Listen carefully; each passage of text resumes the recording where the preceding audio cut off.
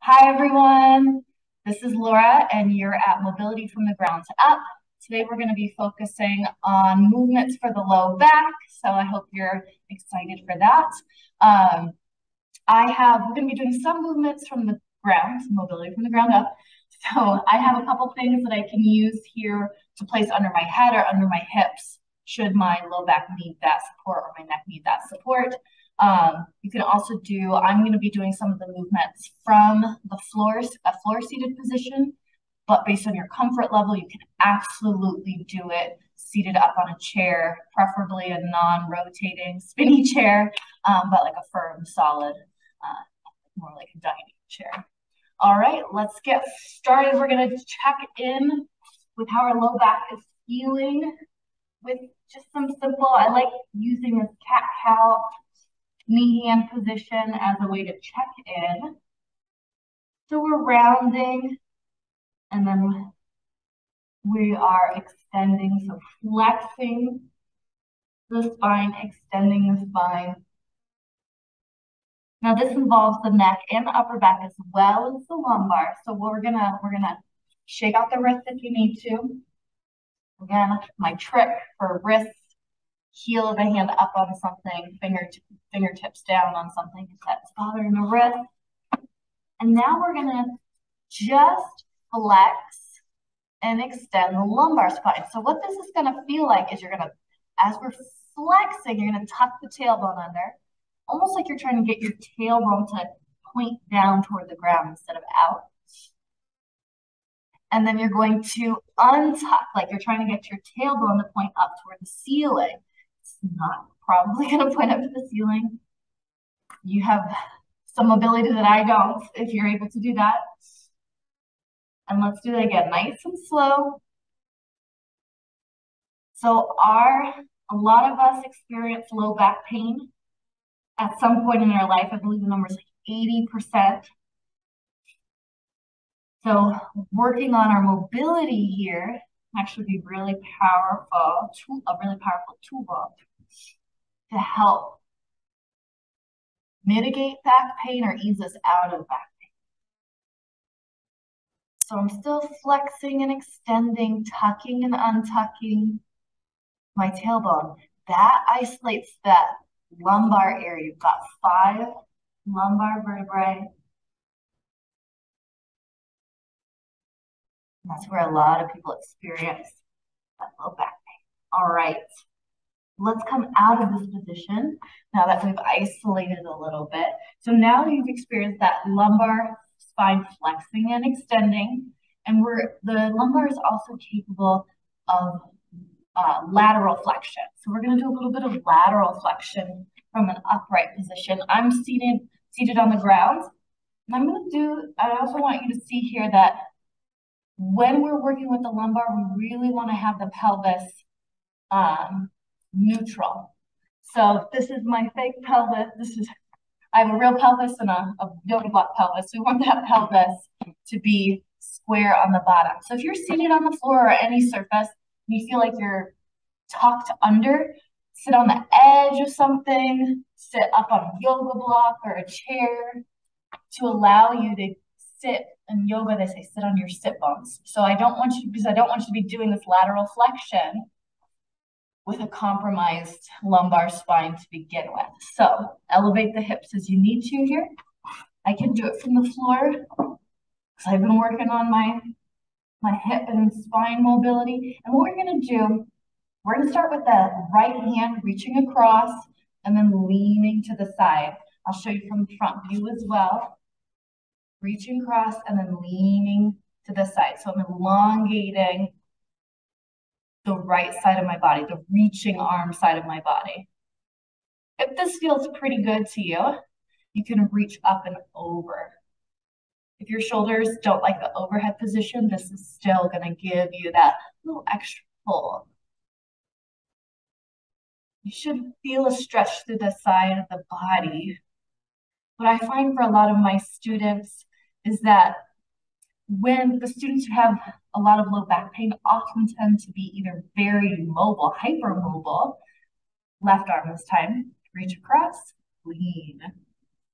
So they have that either are hypermobile or really struggle having a lot of movement in that area. There's a lot of guarding happening and a lot of tension.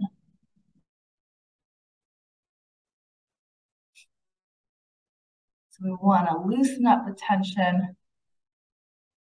And if you're hypermobile, we want to really think about staying in alignment here.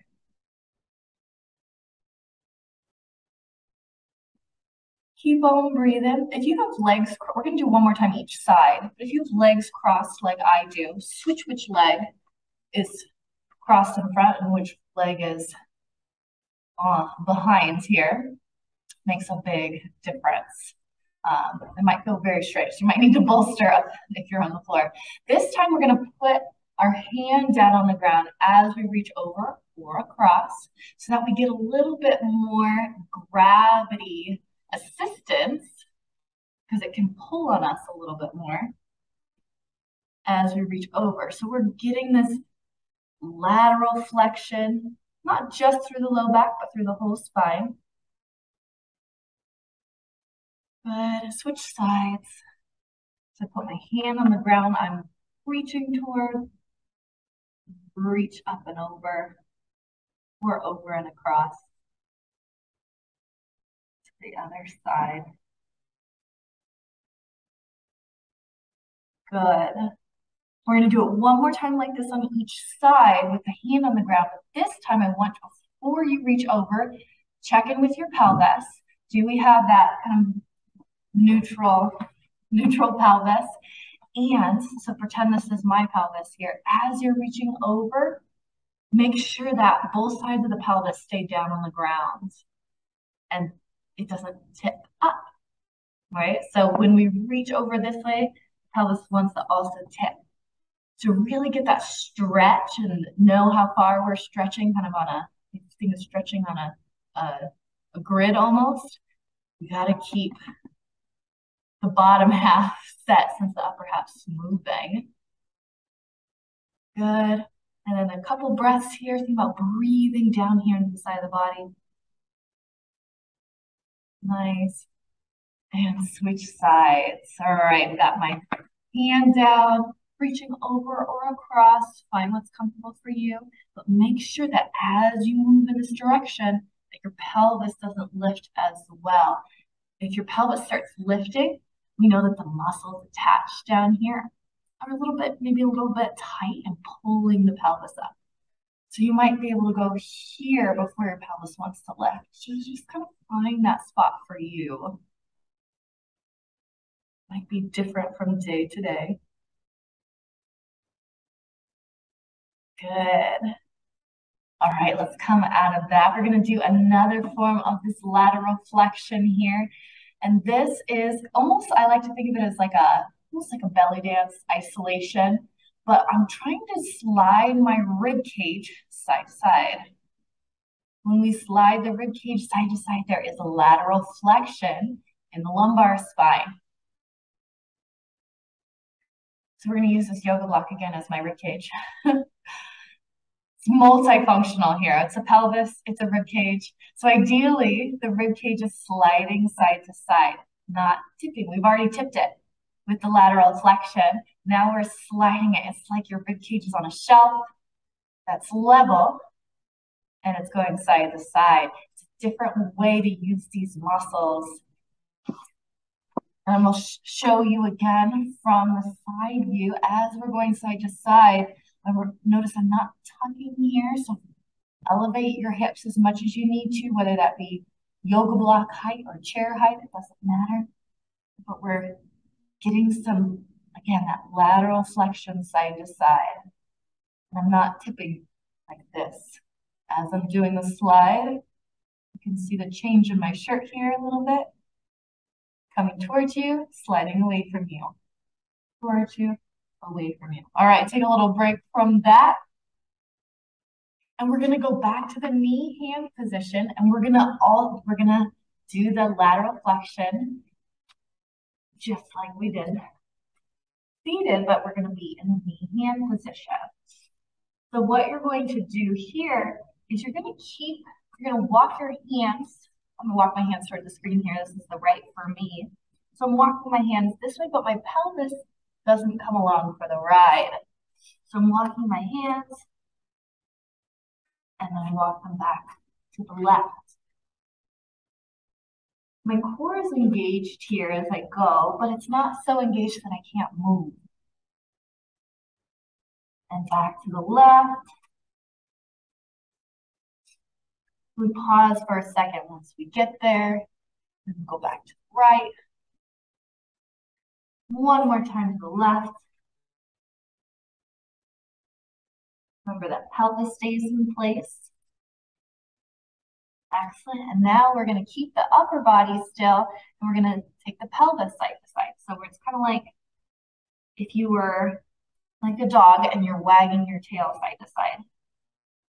So now we're doing the lateral flexion of the spine from the butt, pulling from the bottom half, whereas before we were pulling from the upper half. Nice. All right, and then let's go back to our flexion. You could do total spine flexion, or you can stick with just the lumbar flexion and extension. Tucking, so this is untucking the tailbone and then tucking the tailbone again. Or you can do what we call global, which is the full spine. Nice. All right. And we're going to come on out of that one. We're going to do now another motion that the spine can do. So again, the spine, we've done the flexion and extension. We've done the lateral flexion.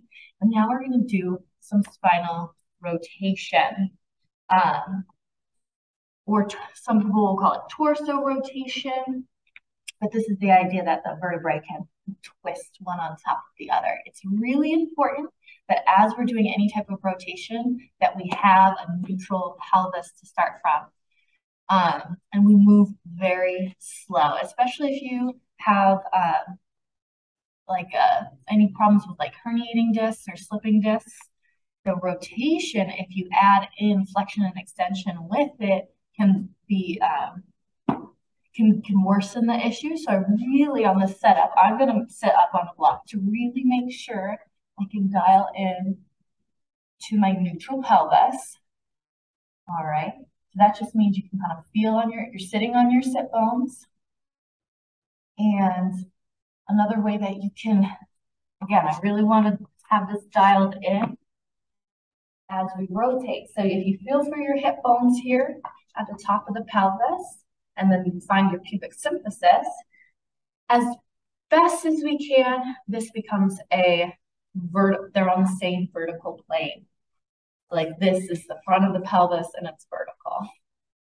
All right, so these are the bony landmarks that we're looking for here. And we do the best we can to find that neutral pelvis.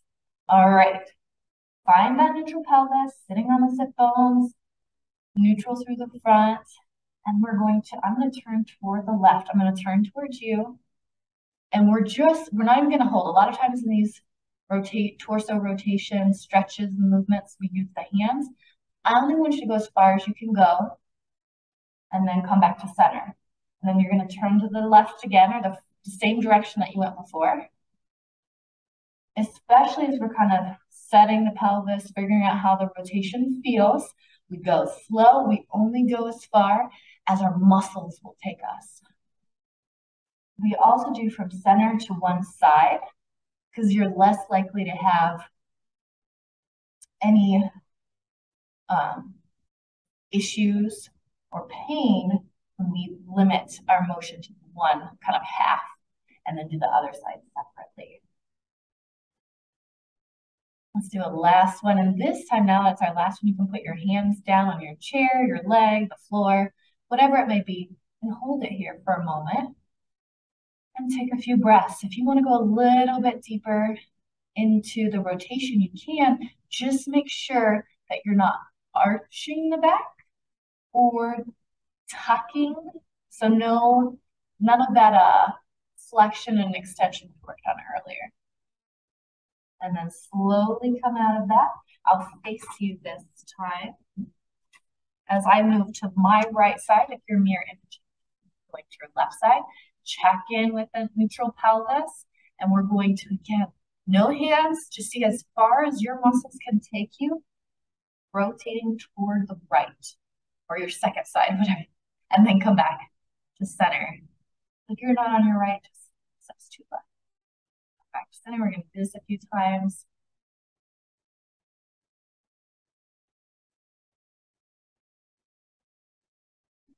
Again, we're trying to get nice long tissues here in the muscles that are between the pelvis and the rib cage, getting them less tense and more responsive to the movement that we're doing.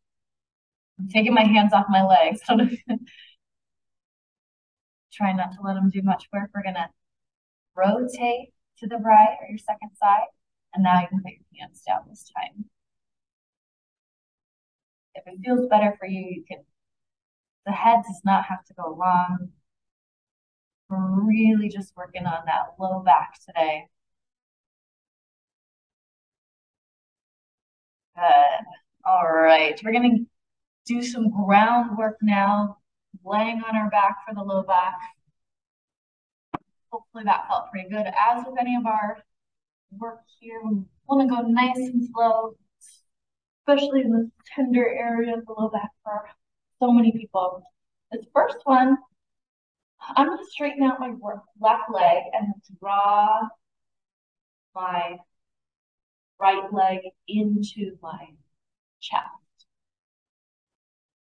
Now, depending on your tension, if you are a person with a lot of low back tension and that's like your primary thing, it's likely just doing this knee draw, you'll feel a little bit of a stretch in the low back. It's really gentle way to move your low back. And I'm going in, hold, out, in, out. If you're really tight in your hip flexors in the front of the hip here, when you draw this leg in, if the knee bends, that's a sign of could be a tight hip flexor. But if you're able to keep the leg relatively straight, you might feel stretch in the front of that opposite hip. You get a low back and a hip at the same time. And let's come on out of that. Straighten the right leg, draw in the opposite knee, and hold it for a moment and let it relax. Draw it in, let it relax. Now I'm holding my hands underneath my knees because that'll generally put less pressure on the knee joint. If your knees feel pretty good, you can get a little bit more low, a little bit more active, maybe not active, but you can get a little bit bigger low back stretch going over the knee, but it's kind of your choice of what feels good. If you know you got knee issues, I'd stay under. A couple more times here.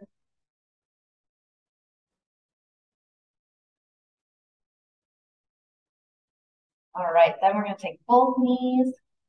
I'm putting each hand behind my knee here and drawing in. Just gonna tuck the tailbone under. So we're getting a really gentle spinal flexion.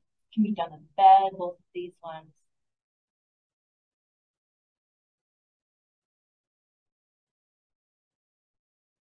So what we're doing here is we get a little gentle flexion for the low back. We get deep hip and knee flexion as well.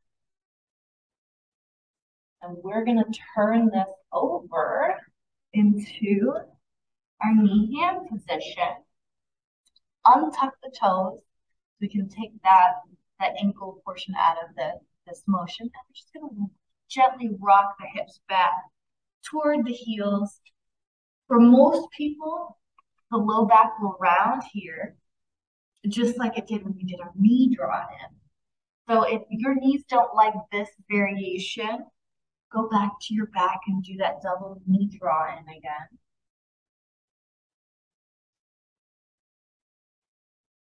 Nice. Just two more here. Letting the tailbone round when it and tuck when it feels like it needs to.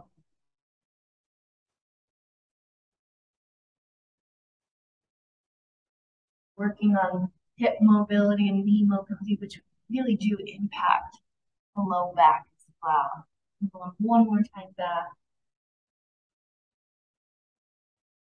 Come on out like that. We're gonna go to the ground. I'm gonna change my orientation here of my body so that you can see the really key piece here. We're gonna do a rotation for the spine on the floor now. And this one can feel really good for folks, but I want you to think of the spine. We want to kind of keep it in line. So we're going to move the spine out of kind of alignment, and then we're going to rotate into a straight spine again. So I will show you first, then you can do it yourself. I have my feet flat on the floor, knees bent. I'm going to move my hips toward I'm moving them toward the right, and then I'm going to straighten the opposite leg. Then I go across the body here. So I moved my spine out of alignment, and then I rotated it back into alignment. Now, if you're on the floor, if being on the floor for you, I can put this under my leg as well. But I want to say, if being on the floor with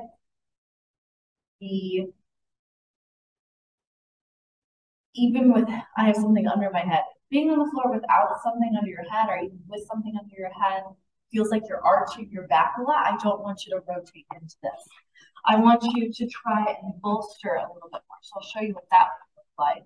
So if you feel like your rib cage is really thrusted up in the air or like your neck like this, and put a little bit more. I like this. This is a really nice way to bolster the yoga mat, yoga block combo.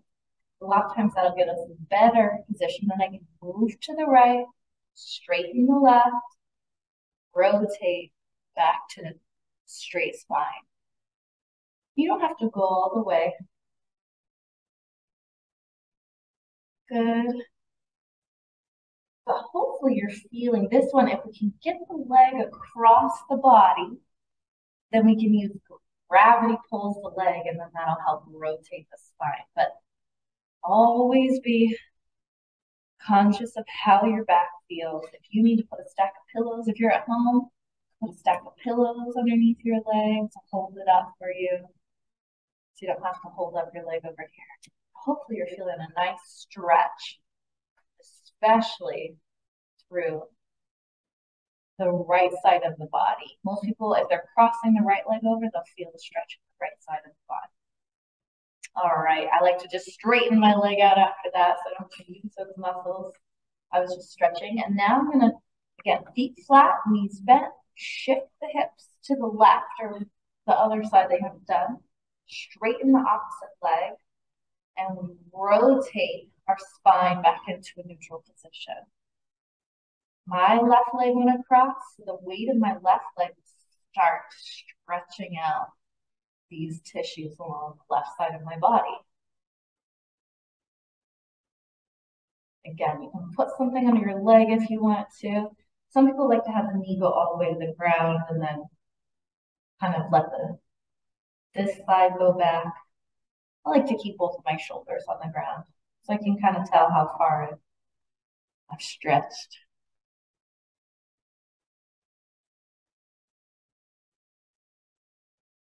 You can always add in focused breath work.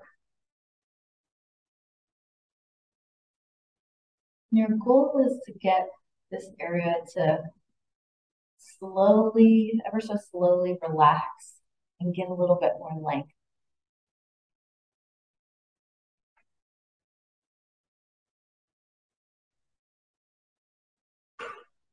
Good. And then I'm going to straighten that leg that crossed over and come back to my back. All right. A lot of times after a rotation like that, we're going to go back to our flow into our knee draw-ins. I'm going to do a single side a few times on my right leg.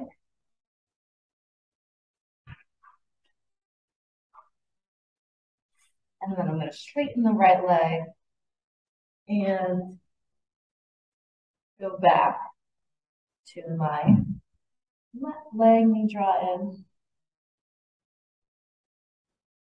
Again, a really gentle way to stretch out the low back. Our bodies are a lot more used to a flexion and extension of the spine, and not so much that rotation. So that rotational motion, it's nice to use this when the body's used to for kind of recover from the rotational. Like I'm going to do double leg, draw in, pull.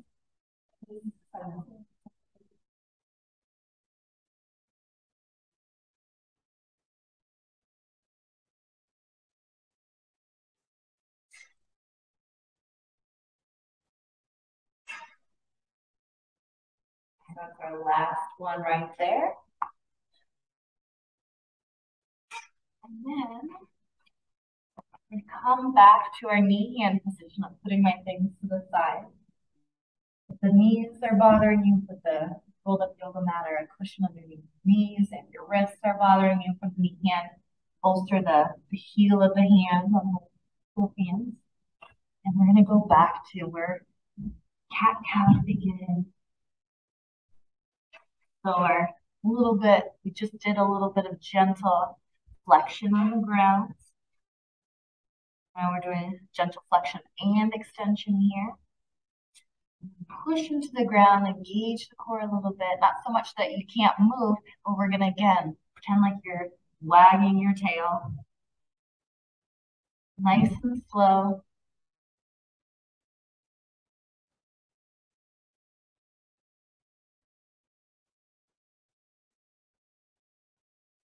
Excellent.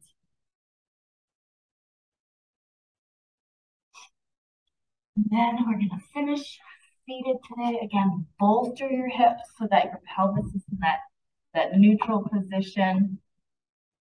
We're gonna do the lateral flexion stretch, but we're gonna do it with the legs wide. And you can do that if you're seated in a chair for this, sit in your chair and your feet will be flat, and you'll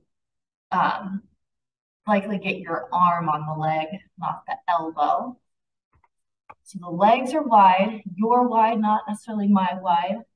And then you're going to take, if it's available, take the elbow just above the knee on the inner thigh, or you can take the hand and press it into your calf. That's going to be probably more available to most people. And you're going to push wherever you go. You're going to push and pretend like you're squishing a bug in between the two. You're going to reach up and over or across, depending on how your shoulder's feeling. Feeling the up and over. Again, just like our lateral flexion from before, try and keep both sides of your pelvis connected to the ground. If you're reaching over and your pelvis is lifting, then it might mislead you how far you're going here in the stretch. But that push helps turn off the muscle we're trying to stretch in the low back over here. So that squeeze is important. You can go elbow. That's what the elbow looks like here. So we've got the elbow push and squeeze or fist push and squeeze. And then come on out of that. Again, make a fist, push it into the side of your calf, reach up and over or across. We're stretching out a muscle called the quadratus lumborum by squeezing and pushing here with the fist or with the elbow. We actually help deactivate that muscle so that we can get a bigger stretch. And again, I could feel my pelvis lifting up there. So try and keep both sides of the pelvis connected to the ground.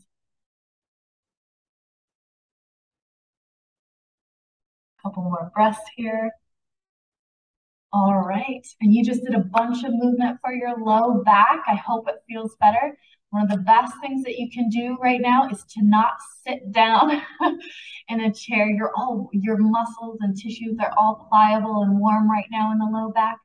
And however you sit right now, that kind of freeze in that position. That's why like people, when they go outside and do some mowing or hot weather work and they come back inside and they sit and they get back up and their back hurts. So you're really warm right now. Go use that in some way, whether it be sitting with better posture or going out for a walk. And I'll see you next time for Mobility from the Ground Up.